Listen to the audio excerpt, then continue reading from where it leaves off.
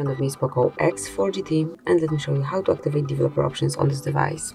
So at first, reach Settings, then find and select About Phone. You've got it at the top of the list. Go to All Specification, and here you will notice New Version.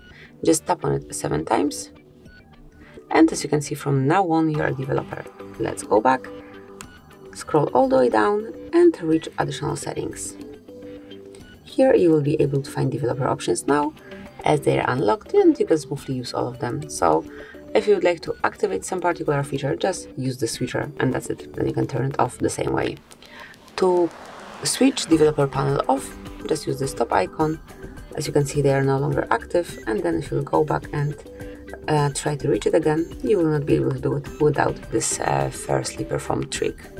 So this is it. That will be all. Thank you for watching. Please subscribe to our channel and leave the thumbs up.